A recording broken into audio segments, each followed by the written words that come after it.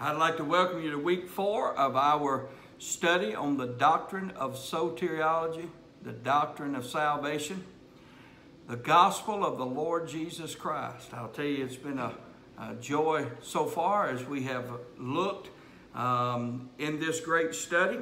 And so let me just jump right into our lesson tonight.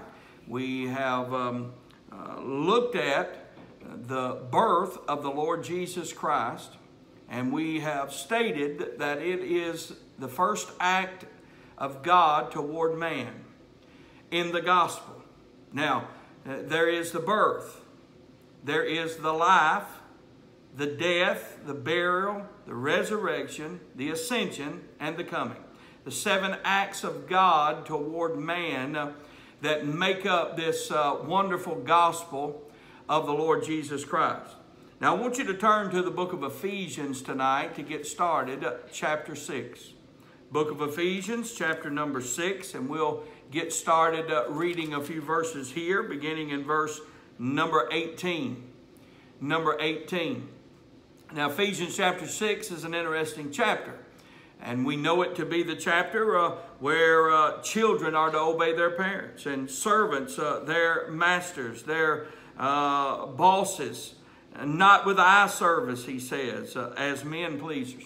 We know this chapter to be the whole armor of God chapter, beginning in verse number 10, all the way down through verse 18.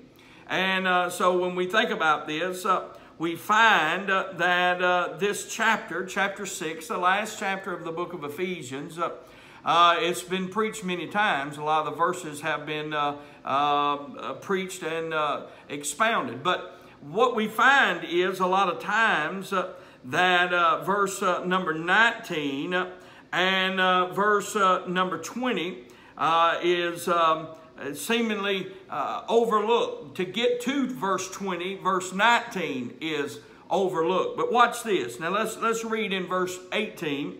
Praying always with all prayer and supplication in the Spirit, and watching thereunto with all perseverance and supplication for all saints.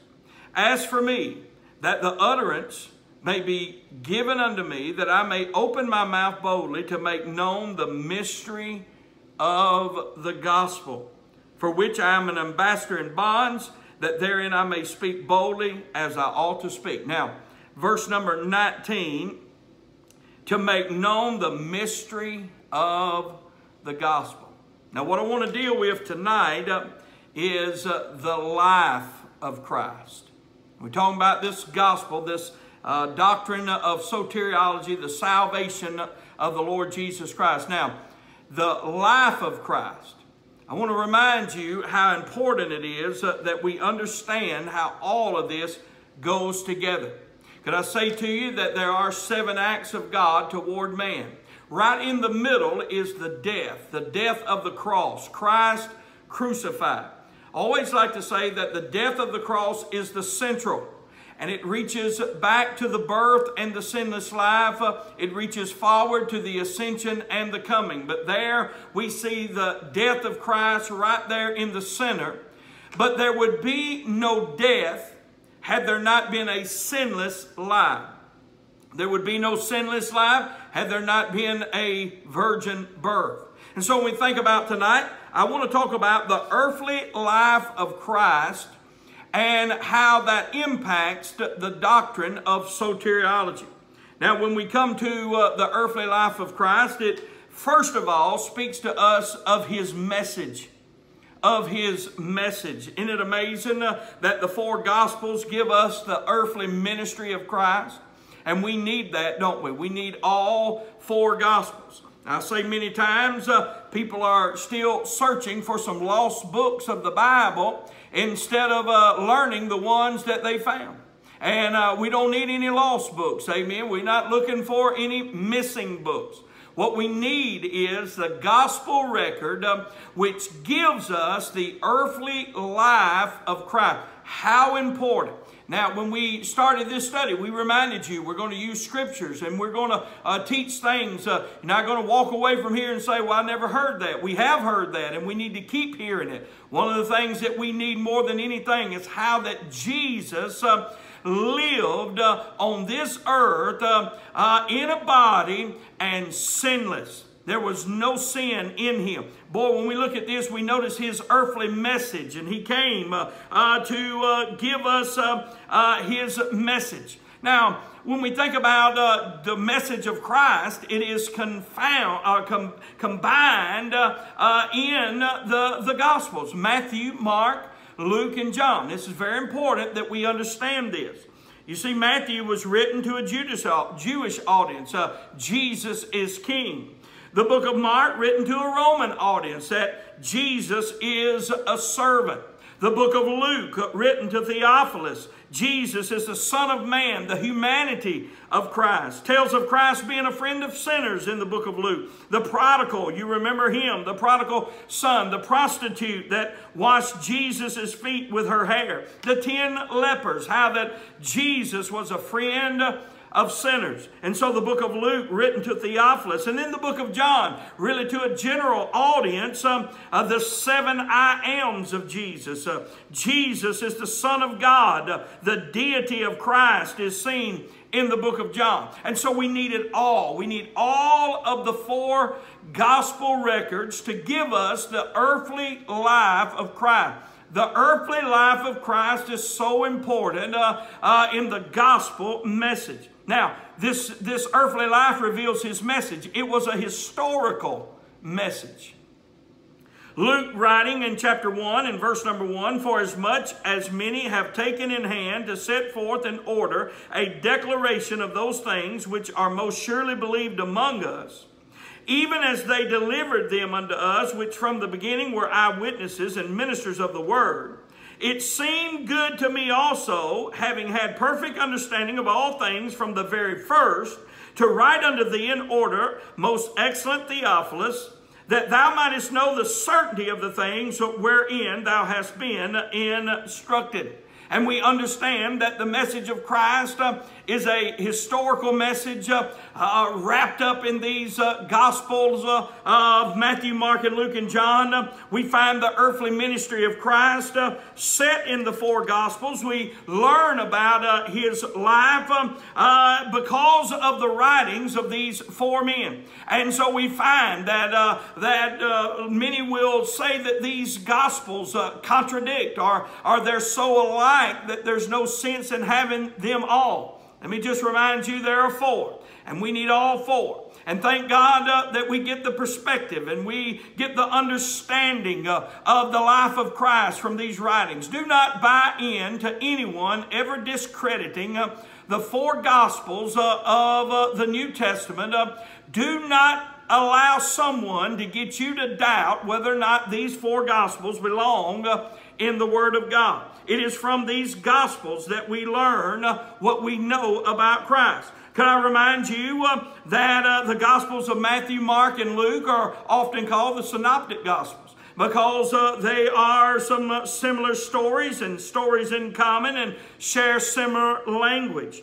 The Gospel of John is written in a different style and provides most unique material and more information than the other 3 have given. And so when we think about the word gospel, we say a lot of times the Gospel of Matthew, the Gospel of Luke, the Gospel of Mark, the Gospel of John.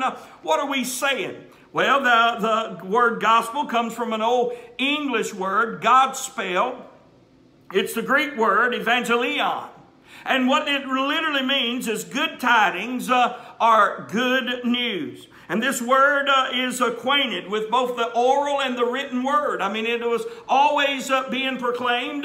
It is the good news of the Lord Jesus Christ. And so when we think about this, the 4 Gospels were written to give us 4 portraits of Jesus and his life upon this earth. Through the Gospels, we understand specific periods and places, people and purposes, and how that all of that goes into the earthly ministry of the Lord Jesus. And I want to emphasize tonight the importance again of his earthly sinless life. It speaks of his message, the message about Jesus, the writings about our Lord. Here is what happened. Here is what was going on when the Lord was upon this earth. It is a historical message. It covers the time, and it covers the history of that. Please understand how important it is that we know that Jesus did come to this earth. He was born of a virgin, and he did live upon this earth. This is very important to the gospel message. It was a historical message. Some people say, well, I don't want to hear nothing about history, about the past. I want to hear about the history of Jesus. All I want to hear is about Jesus. Well, you can't hear about Jesus without understanding the history. And thank God that the recording of Matthew, Mark, Luke, and John give us the historical message. It teaches us of what happened when Jesus was upon this earth. It is a theological message. Not only is it a historical message, it is a theological message. John 20 and the last few verses says, and many other things or many other signs truly did Jesus in the presence of his disciples, which are not written in this book. But these are written that you may believe that Jesus is the Christ, the Son of God, and that believing you might have life through his name. Theology, the study of God. Christology, the study of Christ. We find that Jesus Christ is the Son of God, and that believing in him we can have life through his name. You see, when we read the four Gospels, we learn of the historical message of Christ, but the theological message of Christ. Jesus is the Son of God in the flesh. Now, we dealt with him being in the flesh. We dealt with him coming. We dealt with him how that he came as a virgin. And we want to notice that not only did he come, but he lived. And in living, he fulfilled everything that was to be fulfilled. And no sin was found in him. No guile was found in his mouth. And we want to emphasize that by looking at how his earthly life reveals his message. We know about the Lord Jesus because of this Bible. We learned about Christ because of this Bible. Do we understand that his earthly life speaks of his message?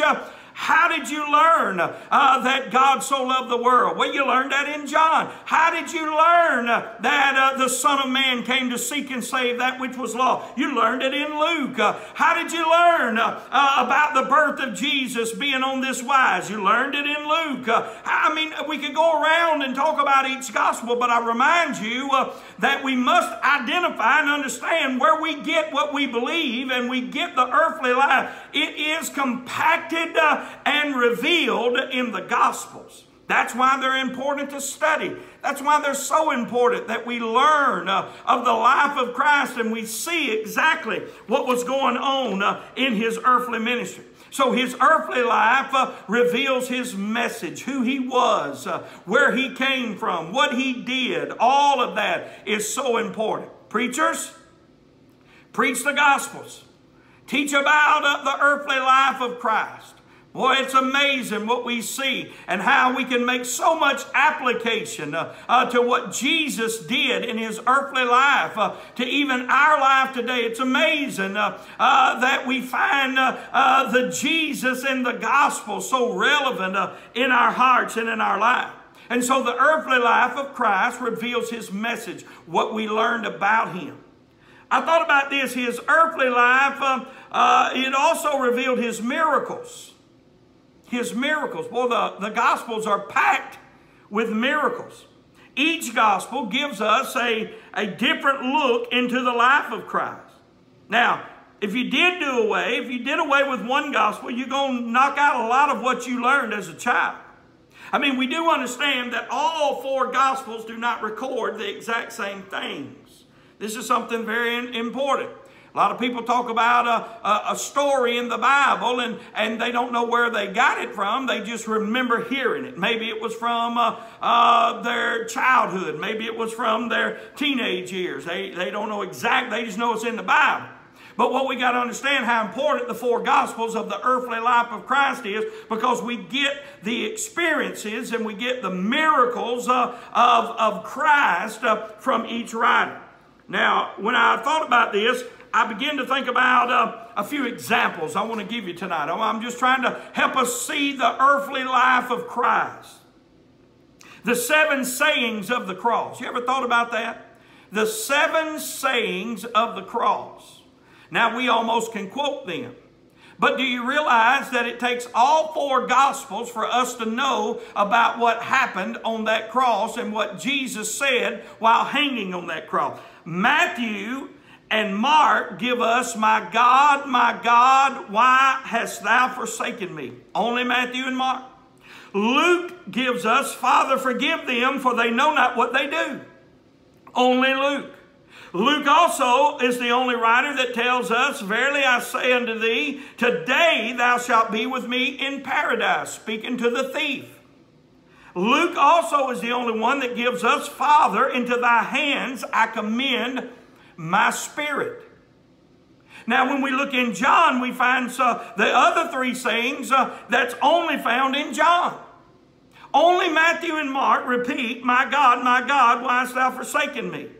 Here we see the importance of having Luke and having John and having Matthew and having Mark. John says, woman, behold thy son, behold your mother. John 19:28 says, I thirst. And John 19:30 says, it is finished.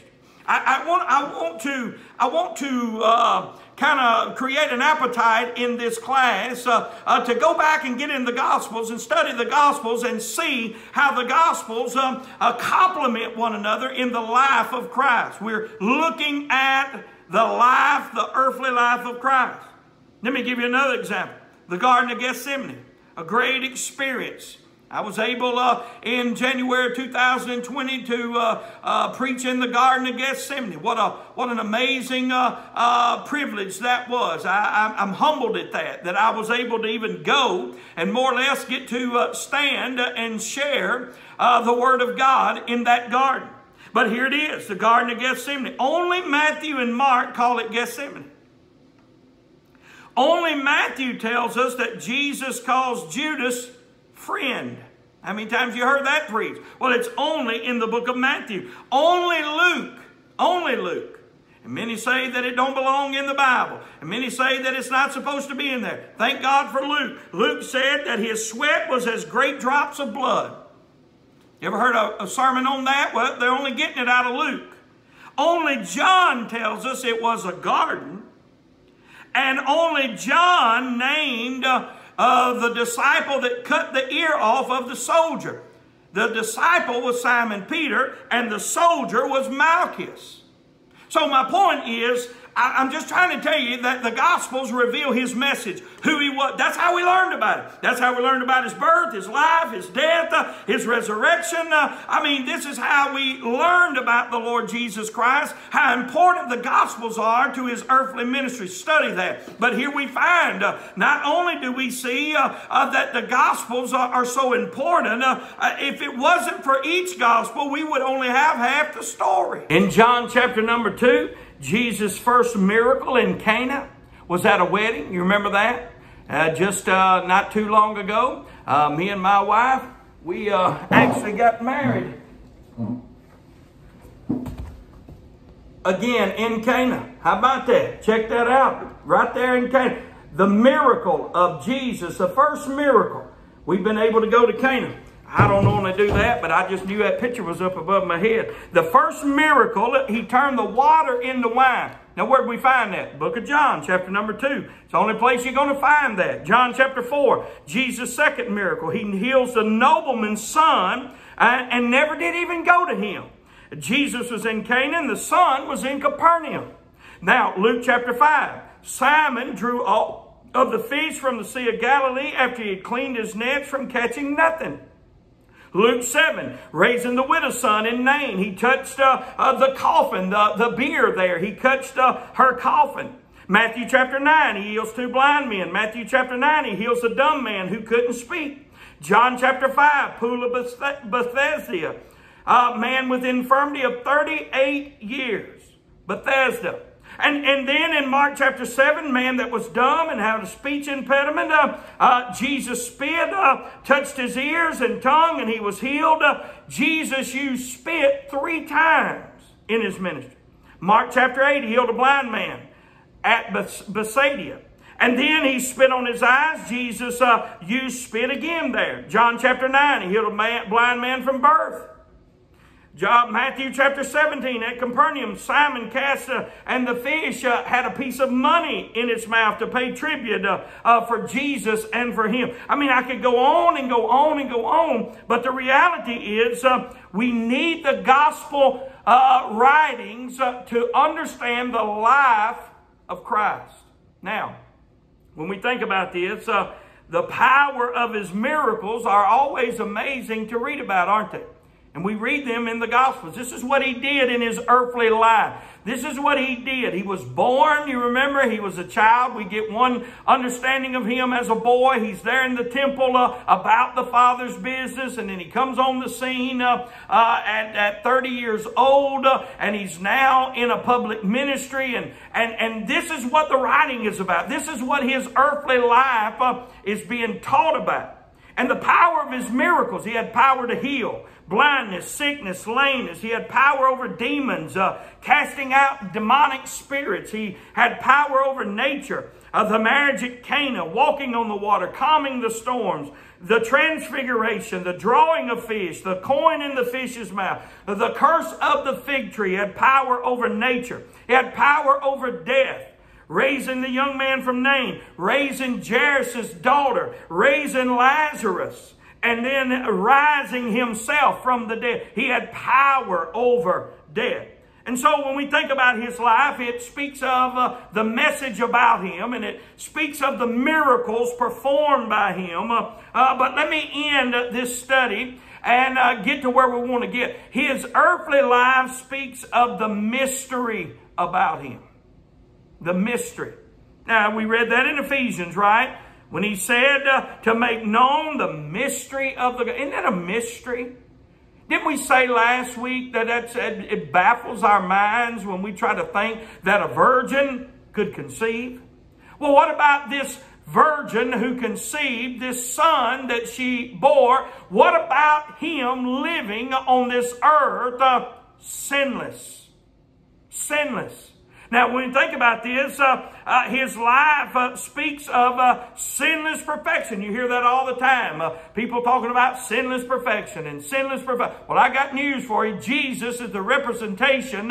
He is the representative. He is the one who lived. He is the only one who has ever lived sinless. He's the only one without sin. He was born of woman. God gave him a body, and that body that he lived in upon this earth, there was no sin in him. Now, I want to say this to you because this is very critical for what we believe about the doctrine of soteriology. Jesus died for the sin of humanity. We believe that he was the substitution, and we understand that Jesus came. Our redemption rests upon Christ's sinless life. And without his sinless life, there would be no substitutionary death. Jesus cannot die in my place if he is like me. He cannot die in my place if he has sin in him as me. Jesus did not die because of sin that he had or that he committed. Sin was placed upon Jesus and he bore it at Calvary's cross. Jesus took our sin upon himself. He was not a sinner.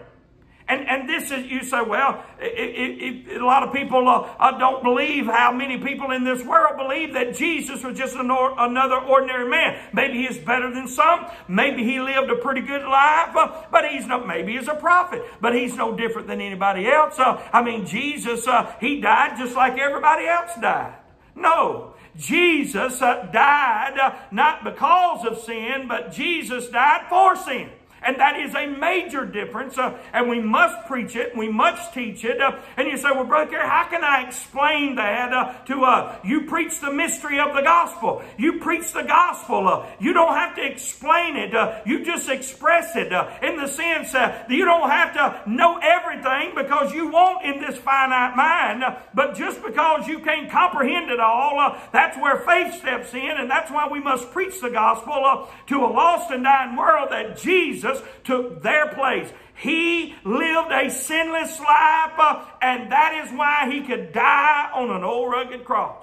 Well, praise God. I'm glad that I preach a gospel that includes the sinless earthly life of Christ. Isaiah 53:9 said, and he made his grave with the wicked and with the rich in his death, because he had done no violence, neither was any deceit in his mouth. Aren't you thankful for that?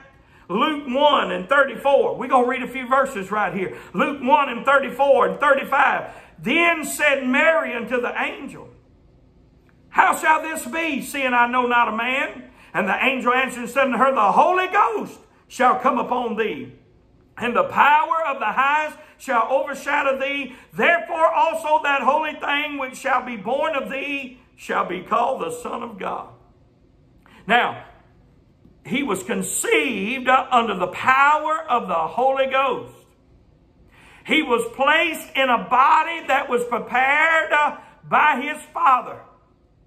There is no, listen to me now, don't bat an eye when you teach it, when you preach it, when you believe it. There was no possibility for Jesus to sin. It's not that he just made it through and by the sweat of his brow he didn't. No, not at all. Our Lord and Savior didn't sin because he couldn't sin. He couldn't sin. 2 Corinthians chapter 5 verse 20 says, now then we are ambassadors for Christ, as though God did beseech you by us. We pray you in Christ's stead, be ye reconciled to God. For he hath made him to be sin for us, who knew no sin, that we might be made the righteousness of God in him. I've already taught this. I know you've heard it, but there's nothing wrong with repetition. Here is Christ. Here is his body that was given him in this earthly life. And here's the reality. That body was given him. He was conceived by the power of the Holy Ghost. There was a body given to him by God the Father, prepared for him. It was the blood of God. Acts teaches that he saves us, that he died for us, that he purchased us with his own blood. And so there is Christ. He is he's conceived in the womb of a woman named Mary by the Holy Ghost. He's put in a body made by God. The very blood of God is in the veins of Christ. There is no guile in him. There is no sin in him. And what happened at Calvary, and we'll jump ahead just a little bit, was that God imputed our sin upon him, and then God imputed his righteousness upon us. Here's what he said right here. For he hath made him to be sin for us, who knew no sin, that we might be made the righteousness of God in him. He was made sin. He knew no sin. I was made righteousness. I knew no righteousness. What a trade. Amen. I mean, we could stop right there. The earthly life of Christ was a perfect life, a sinless life. 1 Peter chapter 2 and verse 18 says, servants, be subject to your master with all fear, not only to the good and gentle, but also to the froward. For this is thankworthy, if a man for conscience toward God endure grief, suffering wrongly. For what glory is it, if when you be buffeted for your faults, you shall take it patiently? But if when you do well and you suffer for it, you take it patiently, this is acceptable with God. For even hereunto were you called, because Christ also suffered for us, leaving us an example that we should follow his steps. Verse 22, 1 Peter chapter number 2, who did no sin.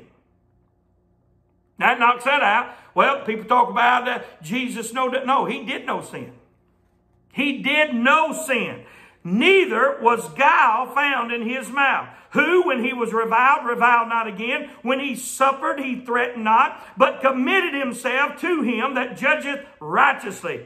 who his own self bare our sins in his own body on the tree. Do you understand that this earthly life of Christ did not discredit him from being an eternal sacrifice? There was nothing about this earthly life that discredited Christ from being the eternal sacrifice. He knew no sin. He did no sin. Who his own self bare our sin in his own body on the tree, that we, being dead to sins, should live unto righteousness, by whose stripes ye are healed. For ye were as sheep going astray, but are now returned unto the bishop, or the shepherd and bishop of your souls. And so what do we get from that? We're reading scripture to end this up. I want to remind you that we don't take this from our own ideas. This is Bible, that Jesus Christ was the perfect Son of Man, Son of God. 100% man, 100% God, yet without sin. Yet without sin. There is no sin. You say, Brother Kerry, you're adamant about it. Well, I'm tired of people preaching a Christ that could have done something that he could not have done. That he might have done this. And I'm tired of reading articles where the blasphemers talk about how our Lord and Savior committed this sin, and he thought this thought, and he did this. No, he did not. Our Bible teaches us that Jesus is the Son of God who knew no sin and did no sin. And if you want an eternal salvation, and if I want an eternal salvation, we must have a sinless Savior upon that cross. Hebrews chapter 4 and verse 14. Seeing then that we have a great high priest that is passed into the heavens, Jesus the Son of God, let us hold fast our profession. For we have not an high priest which cannot be touched with the feeling of our infirmities, listen now, but was in all points tempted like as we are, yet without sin. Amen. Yet without sin. Let us therefore come boldly to the throne of grace, that we may obtain mercy and find grace to help in time of need. Hebrews chapter 7 and verse 26 says, for such an high priest became us, who is holy, harmless, undefiled, separate from sinners, and made higher than the heavens. I mean, do you understand that the Bible is filled with text proof that Jesus was sinless? Talking about the earthly sinless life now. 1 John 3. Verse number 4. Whosoever committeth sin transgresseth also the law. For sin is the transgression of the law. And you know that he was manifested to take away our sins. Here it is. And in him is no sin. Whosoever abideth in him sinneth not. Whosoever sinneth have not seen him, neither known him.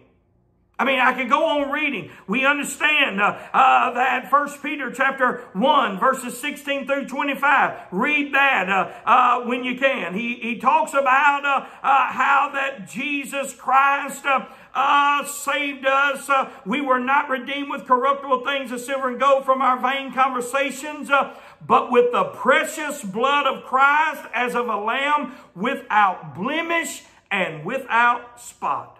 Now, he goes on right here to say that we've been born again, not of a corruptible seed, but of incorruptible, by the word of God, which liveth and abideth forever.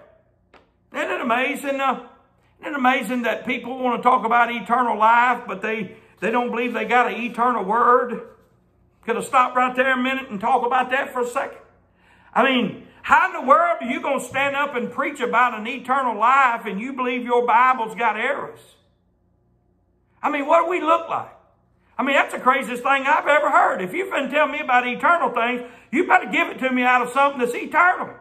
Amen. I mean, we live in a time where people are standing up, always correcting their Bible. They're all the time talking about, well, the Bible didn't mean to say this, and the Bible meant to say this, and this verse right here don't need to be in here, and this, and boy, they go through that, and all of a sudden they've got so intellectual, they're stupid. You're going to tell me, you're going to stand and preach to my grandchildren that if they believe on the Lord Jesus Christ, that they can have eternal life, but you're going to then turn around and tell them that you believe this book is full of errors. You don't preach to my grandchildren. Amen. I mean, we got an eternal book, and here's what this eternal book did. It birthed us from above. He said, being born again, not of incorruptible seed, but of corruptible seed, but incorruptible by the word of God, which liveth and abideth forever. How is that possible that God can live and abide forever? There's no sin in God. There's no sin in God. Can I just remind us tonight that there is no sin in God? There is no sin found in Him. There is no sin in Christ. You say, Brother Kerry, I believe that. Well, we ought to believe it. And we ought to get back to teaching it and preaching it and saying at the top of our voices that we serve a God who is eternal, and His eternality is because that He is not man in the flesh. He is God in the flesh. Make all the difference in the world. I was shapen in iniquity. I came forth out of my mother's womb speaking lies. I am the one that thirsts for violence and wickedness and unholiness, but not the Son of God. He came unto this world and He lived on this earth as the only sinless Son of God. When we preach the gospel, you want to talk about salvation, you want to tell somebody they got eternal life, tell them why. They got eternal life because the one that purchased it for them is eternal. He'll never die. There's no way He can die. The wages of sin is death.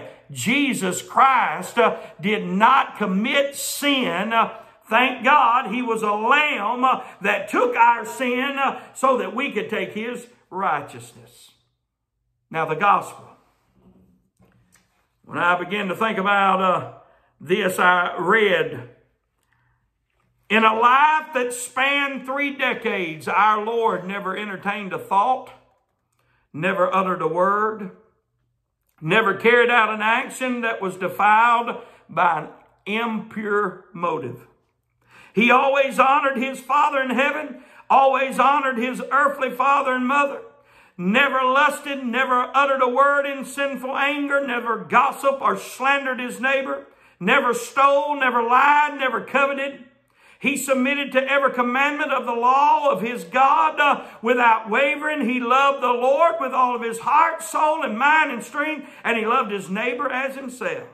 The Scriptures bear manifold witness to this truth, and is one of the most profitable truths upon which we ought to meditate. Jesus is the sinless Son of God.